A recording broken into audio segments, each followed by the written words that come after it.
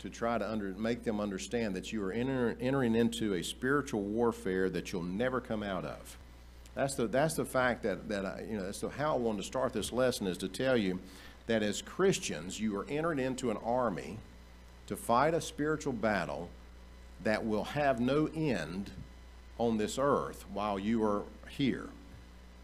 Christ will come and eventually put an end to the warfare. But until Christ comes and puts an end to the warfare and locks Satan up forever, we will fight this thing. There is no, I'm going to do a tour of duty and then I'm getting out of this. My tour of duty is 5 years, is fighting spiritual warfare, and then I can do whatever I want. No, it's your life. Every day for the rest of your life until Jesus comes again or you go by the grave, you are going to be a soldier fighting in this war. And Paul is letting us know that it's almost like sometimes people, when they establish a church, and he was like almost telling the people in Ephesus, your church is not a cruise ship where you come for luxury and fun and games, and you have the pastor's the captain and he has entertainment night and all that. It's not a cruise ship. It's not a showboat where, it's all, come and see the show. It's a battleship. Your church is a battleship, and we're the soldiers and the sailors on the battleship, fighting every day. So when we get to this, knowing that Jesus has told Nicodemus that you're going to enter into a spiritual world, and Paul is telling us there's going to be a fight, he gets to this last chapter and gives us instructions on what are we to do with this warfare. How are we to fight it? Who is our enemy? What are our instructions? And we want to spend some time today talking about this line by line, verse by verse, breaking it down to try to understand our role and our part. In the 10th verse of Ephesians, chapter 6, he says, finally, my brethren, as in conclusion, after everything I've told you in the first 5 chapters, in conclusion, be strong in the Lord and in the power of his might. Put on the whole armor of God, that ye may be able to stand against the wiles or the cunningness, craftiness, subtleties of the devil. I want to stop there. Finally, my brethren, be strong in the Lord. Before we get to the part of putting on the armor, Paul knows that he's going to conclude this chapter by instructing people there's armor that you're going to have to put on. There's weapons that you're going to have to take up. You're going to have to do something physically, but before you do that, I want you to be strong in the Lord. You've got to prepare your mind. You've got to prepare to be a warrior, to be a fighter. When you enter into the army, and most of you guys who have been in the army could come up and talk about what they would do to you before they ever give you the gun, before they ever show you how to shoot and send you into battle.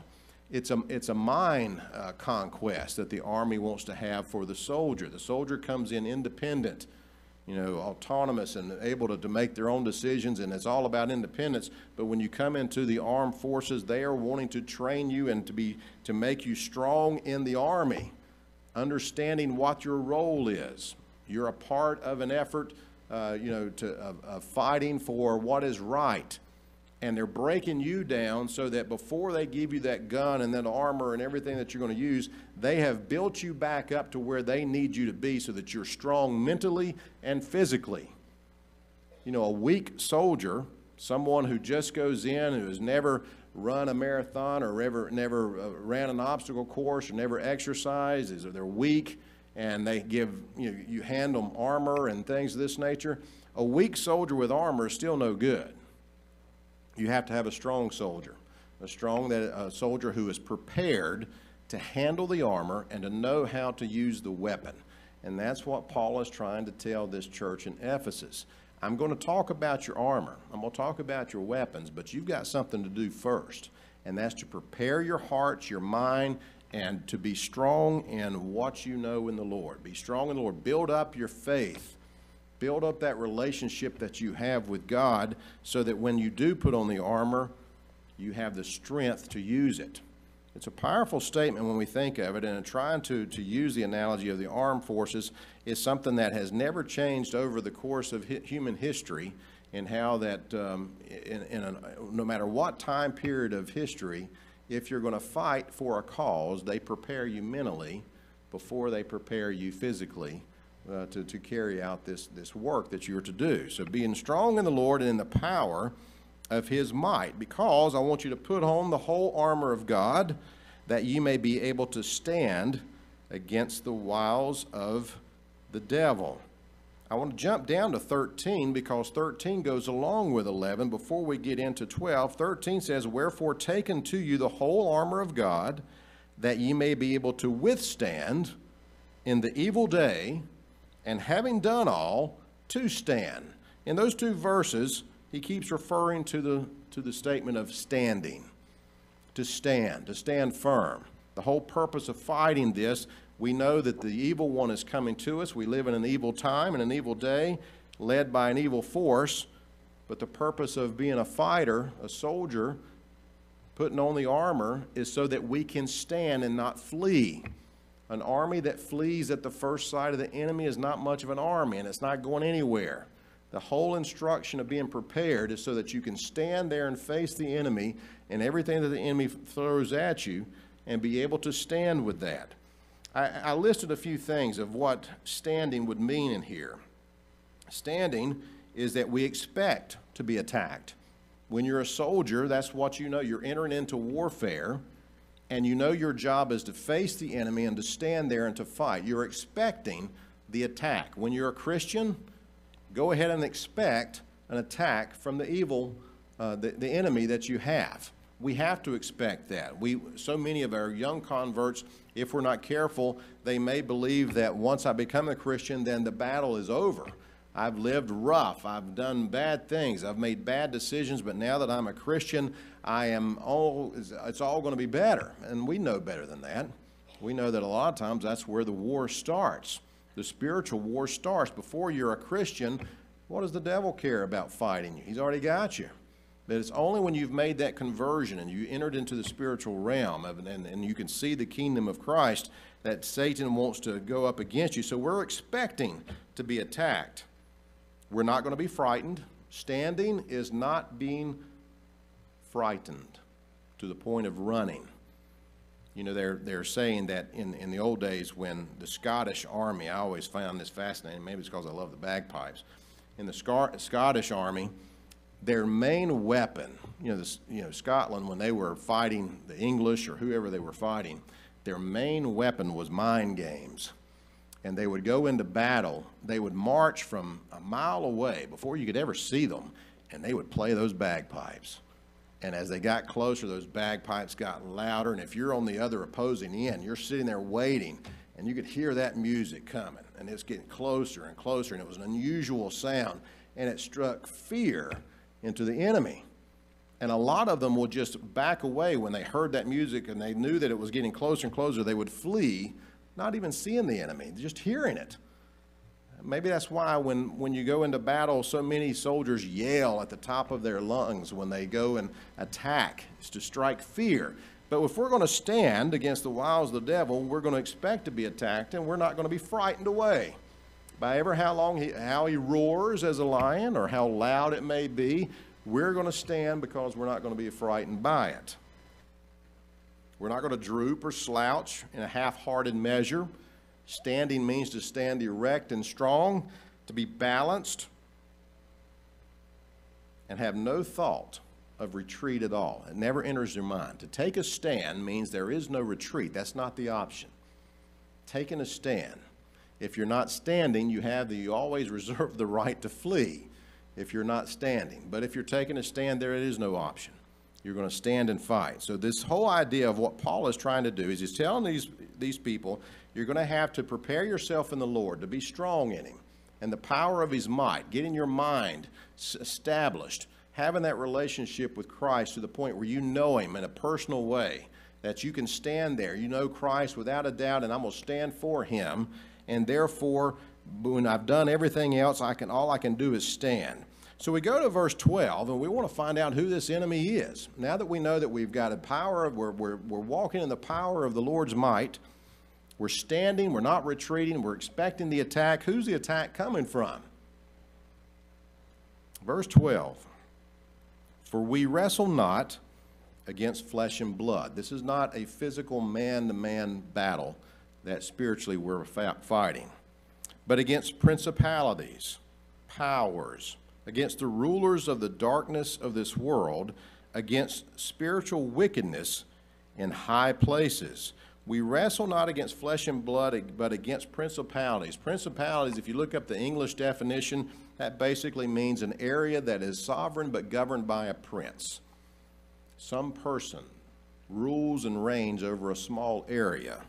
Something is the driving force behind a certain thing. That's a principality, governed by a prince, against powers and rulers of the darkness. This is Paul saying, this is a warfare, but not fought hand-to-hand physically. You are not going to fight mankind, even though mankind is a tool that the enemy uses to try to attack you. That's the key. And all the wiles of the devil, he can use other individuals to throw his fiery darts, to throw his weapons at you, but you have to realize first and foremost that this is not a battle I have with another human being. This is a battle that I have with what's controlling that human being. This is a battle I have with what's controlling the elements of this world, the rulers of this world and the spiritual world that I may not physically be able to see, but I know who's behind it. Paul's establishing who the enemy is. Because if you think that one person, one individual is your only enemy and you destroy that individual, guess what? Someone else will come along. If you have someone at your workplace that I'm just going to leave my workplace because I'll get rid of this battle that I have with this person, well, Satan knows that all he has to do is throw up a person at you. He's going to find another one at your new place of employment, throw it right back at you. Know who's behind the effort of attack. Know who you're battling so that it doesn't become a battle between you and another flesh and blood person, but against the power behind that. It's important for us to know that a spiritual battle, even though he's going to talk about putting on the armor and having a sword and all of this, it gives the analogy of a hand-to-hand close combat, one-on-one fighting, and you're up against someone else that's coming against you. But it's important to know the difference between, even though Paul is using that analogy to kind of sink it in, he's wanting you to understand the true meaning behind the battlefield. What is this? Jesus will tell us that spiritual warfare is not a battle or a war physically fought or fought over brute force. It's not to overcome the other person. In regular warfare, it's one army trying to overcome physically the other person by power. Spiritual warfare is warfare fought over truth. Truth is the prize that spiritual warfare is fought over, because Christ is truth and Satan is the father of all lies and deception. We find this out, when Jesus is remember when he goes in front of Pilate, when he's getting ready to be crucified, and Pilate keeps asking him, "Are you a king?" And Jesus tells him, "Thou sayest," or he doesn't answer at all. And then he finally comes around and demands a statement of Jesus, "If you're a king." And Jesus said this, and this will be, I'll try to read this quickly. Jesus answered, "My kingdom is not of this world. If my kingdom were of this world, then would my servants fight, that I should not be delivered to the Jews. But now is my kingdom not from here." My kingdom is a spiritual kingdom.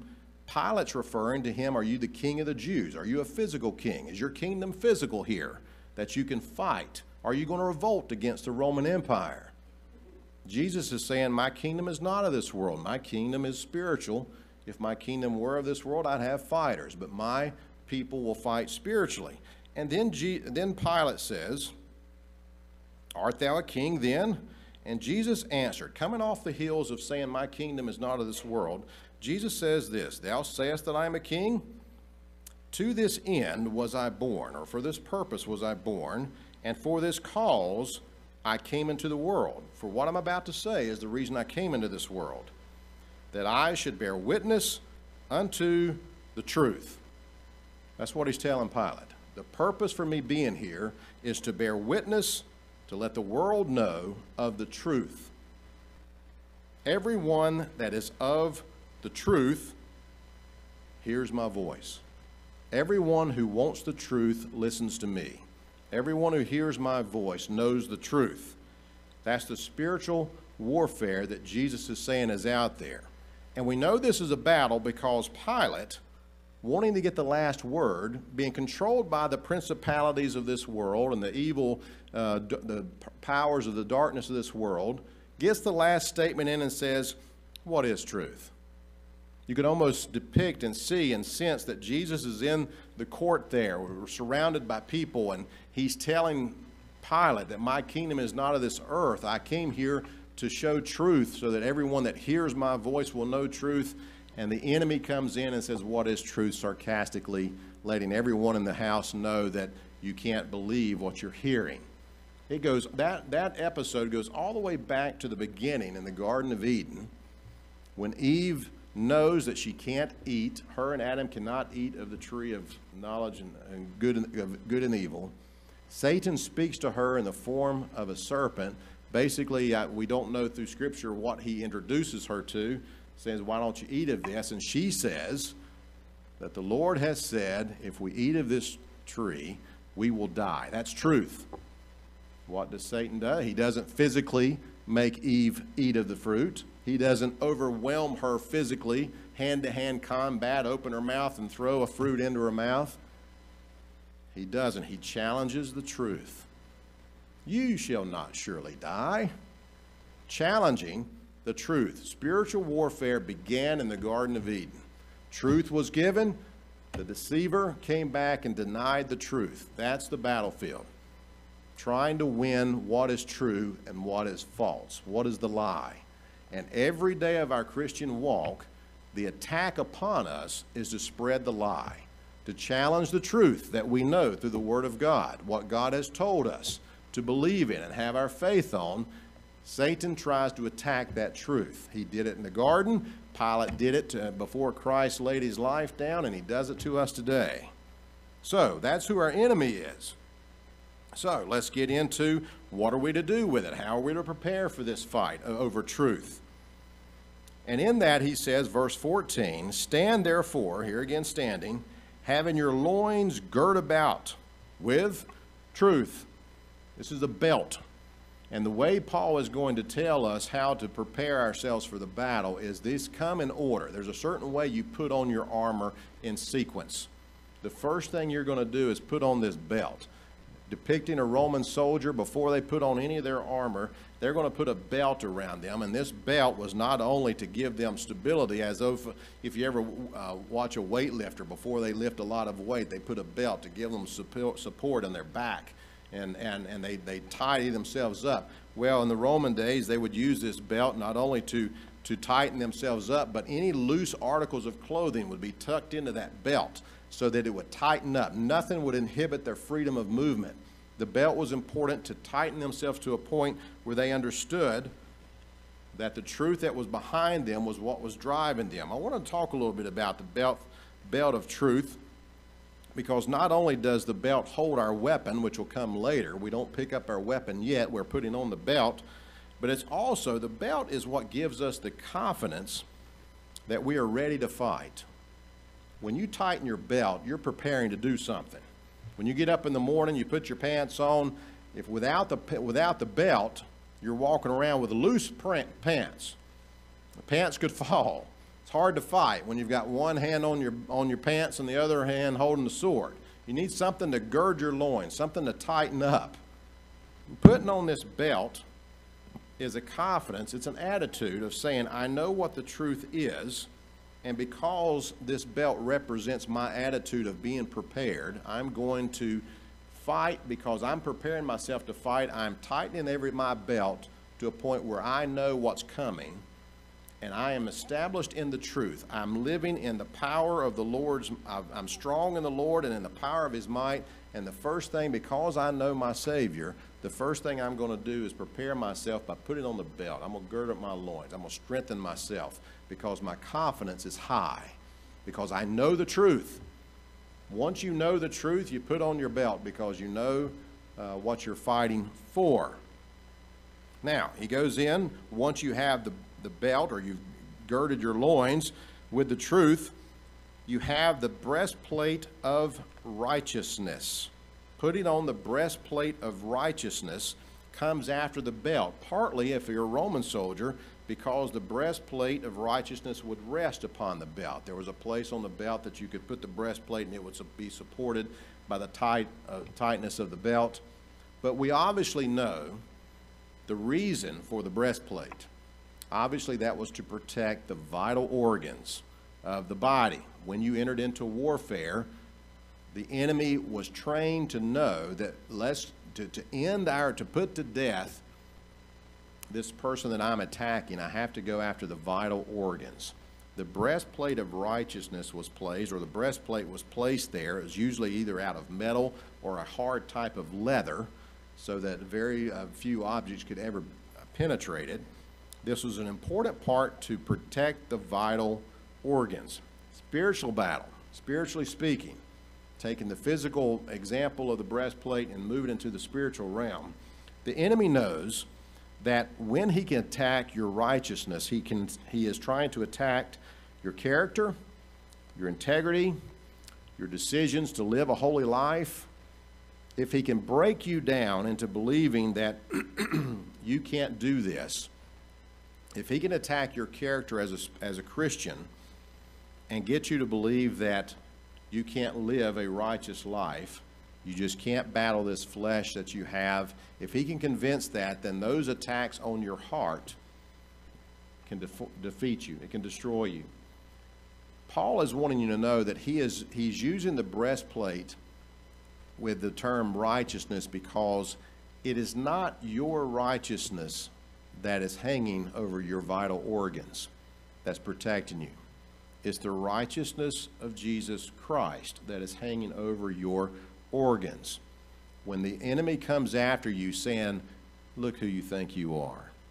When the enemy says, I know what you're thinking, and I saw what you did, I heard what you said to that individual in a fit of anger, and you're going to try to tell me that you're righteous, that's a dagger right to the heart, breaking you down. We have to understand that the shield or the breastplate of righteousness that covers our vital organs is nothing we have done. It is what Christ did. When he died on the cross, the Lord only sees, when he sees us, and we've accepted him as our Lord and Savior, he sees the righteousness of Christ rather than us. Remember the story where Joshua, the high priest, is standing before God, and Satan is standing there accusing him, accusing the high priest of being filthy. He's there with these filthy rags. Satan is accusing him of not being a righteous person. And the Lord remarks and says, take off these rags and bring a robe of righteousness and put on Joshua. That's what he sees every time he sees us. When we're in battle for the Lord, where the enemy is trying to attack our righteousness, we understand through truth that it's not righteousness that we place there. We're protected by the righteousness of Christ. Don't accuse me to the point of breaking me and defeating me, because I am under the righteousness of Jesus Christ. And that's the power of that breastplate that is so vital for our well-being. Now, he goes from girding up our loins with truth, protecting our vital organs with the breastplate of the righteousness of Jesus Christ, to now going into what we put around our feet. And your feet shod or secured with the preparation of the gospel of peace. He wants us to do something with our feet. Feet are preparing for battle. If you can put all the armor on that you want, but if your feet don't move, you're no use in the army. If you're not walking forward, if you're not obeying the commands, your feet obey the commands. If you're just not going to use your feet at all, you're useless to the army. And so being in the Roman days, they had a special type of sandal. From what I've learned, some of them would even drive types of nails through the sandals to be used kind of like a cleat in a sporting event. If you're a football, baseball player, you have a cleat that grabs the earth. A lot of these Roman soldiers had something form of that because they needed to maintain their balance. And any obstacle that came into the way of the formation of the march, anything, a sharp stone or a thorny bush or a cactus or anything that they were there, their sandals were around their ankles and shins to protect them from the obstacles and to keep their balance, and most importantly, to keep them going forward. Because the preparation is, I'm preparing myself that as I go forward, I don't know what I'm going to run into. That's the beauty of the word preparation for Paul using when he talks about the feet. When you're facing the enemy, you don't always know what you're walking on. So you're prepared. The type of shoe is going to be prepared for everything that I may encounter along the way.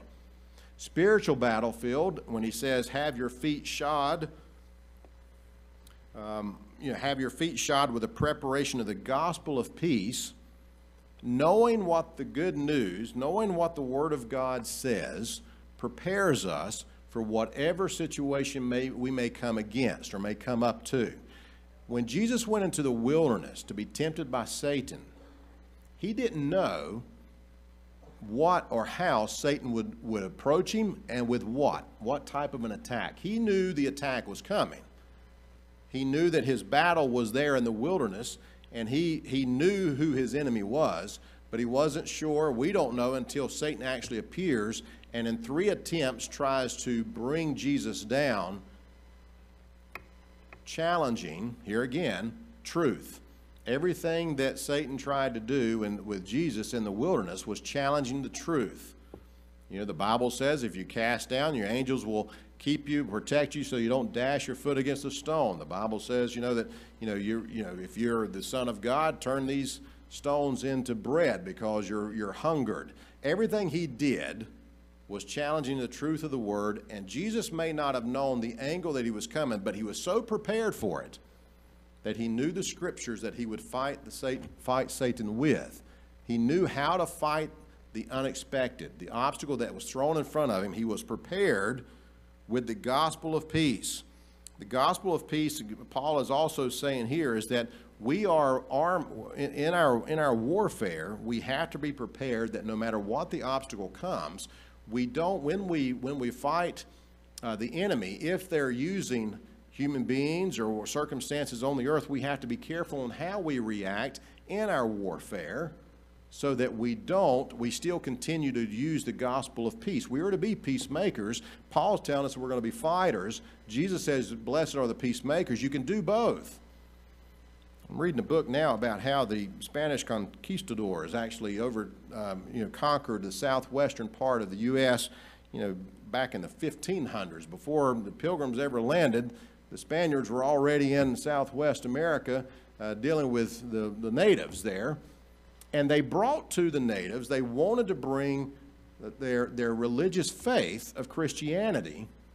And they came and they would bring in what they called their friars, which were Catholic priests, and they would preach to the Indian nations, wanting them to be converted to Christianity. This was the battlefield for them as they wanted to win converts. They knew that Christ had given the Great Commission, go out into the world, preach the gospel, baptize in the name of the Father, Son, and the Holy Ghost, do all these things, and they're doing it. The problem with them at times is if the converts did not accept religion, the faith, or if they did and then retracted, or as in some cases they would find where the Indians would accept the faith, but then they would revert back to their certain areas of pagan worship, and they would find out about it, the conquistadors would simply just kill them. You became a follower of Christ, willingly or unwillingly, you were going to either by the point of the sword or by your acceptance. We're to spread the gospel of peace and know that when the attacks come or when our battle is there, we're prepared for whatever may come, but we're always prepared to do it in a peaceful way. Above all, taking the shield of faith, wherewith ye shall be able to quench all the fiery darts of the wicked. Taking the shield of faith. Now, up to this point, we've put on things. We've prepared ourselves. We've put on our belt of truth. We've put on our breastplate of Jesus' righteousness. We've prepared our feet against any unforeseen obstacle that may come our way, knowing that we're going to handle this obstacle in a peaceful way. But now we're taking up something to protect us when needed. This is a shield that you don't wear. You just take it when the battle comes. When the battle, when you're preparing for battle and you see the enemy, you take up your shield, because the shield is prepared to break the fiery darts, or quench the fiery darts of the wicked one. Here again, in the Roman days, when Roman soldiers were marching, and they were usually ambushed by what they considered barbarian tribes, part of the ambush would be to use a volley, sometimes of hundreds of arrows, coming through the air at one time into the legion or into the regiment of the Roman soldiers that were marching, because in multitudes of arrows coming down, surely you're going to take out most of these people, get hit by these arrows. But the way the Romans had devised this long shield, it could cover them basically from head to foot when they knelt down by it, and the ones behind them in the column could raise them up over the tops of their heads, and you would form a turtle shell. So that when all these darts and arrows would come in, it would just ping into all these shields and not hurt the men underneath the shields. The people attacking the Roman soldiers would eventually light the end of these arrows, put them on fire, so that when they came and stuck into the shields, you had fire on the end of the shields, hoping to frighten the Roman soldiers to drop their shield. No one likes a burning shield, so let's drop this thing. What Paul is saying is, no matter what the devil tries to do, when he fires his fiery darts in the battlefield at you, pick up this shield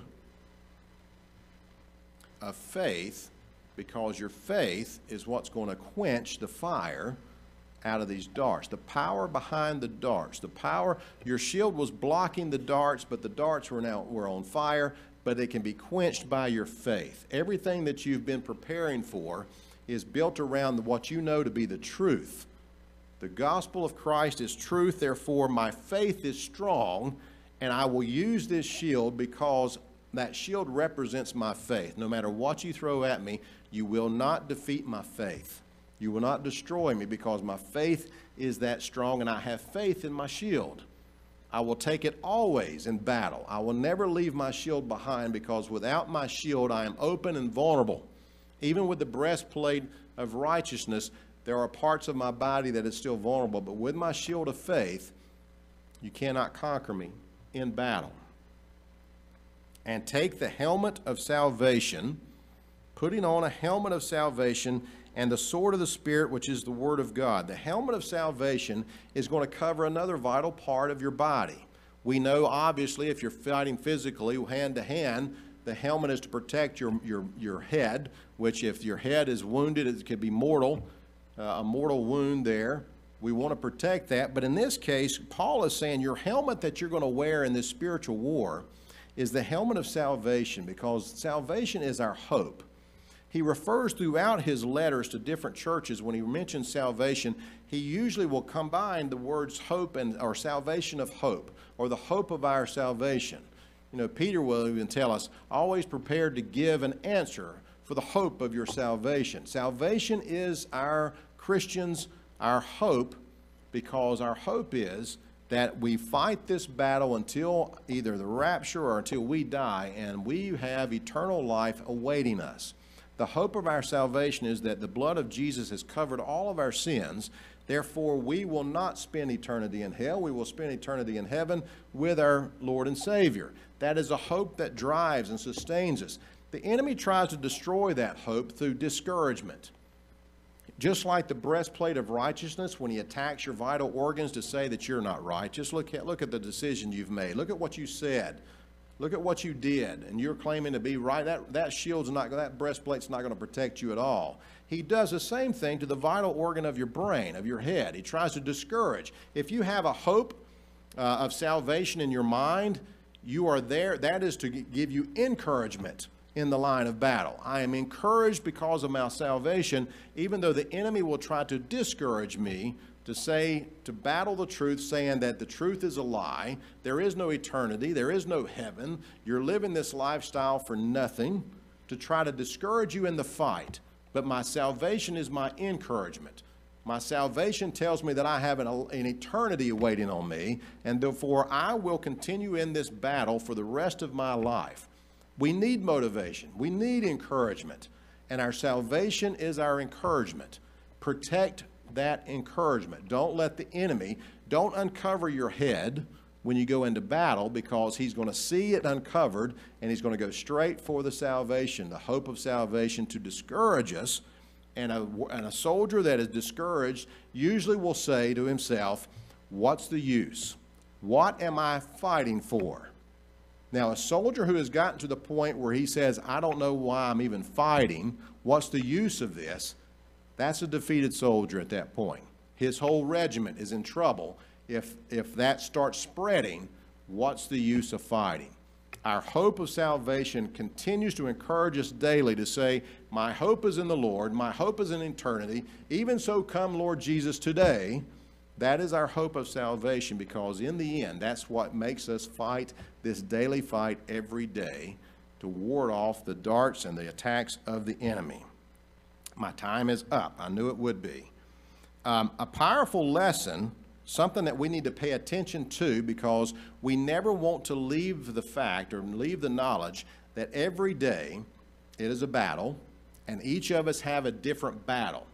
He attacks us differently according to our circumstances, where we are in this world, our personality. He learns us just like we learn of him. He knows what makes us move and what upsets us and discourages us. So it's a daily battle. But look at the tools that we have. Take courage over the fact that we've got the armor of the Lord. If we utilize it, if we do what Paul says and put it on daily, we can win this thing. We are the victors. That's the greatest encouragement, is Christ has already won the war. We just have to battle it every day to get to the day when Christ finally puts the enemy away forever. It's a daily grind, a daily fight. Don't lose the fact of this chapter of Ephesians. Read it, study it. It'll encourage you to know that as we battle Satan, we can win this thing. He will not conquer us unless we go in unprepared. Next week, we start the winter quarter with the book of Luke. We're going to, timely, given Luke gives us the most detailed understanding of the birth of Christ. But next week, we're going to start several discussion points on the book of Luke. So I look forward to breaking that open and bringing it to you, and we'll see you then. Have a good week.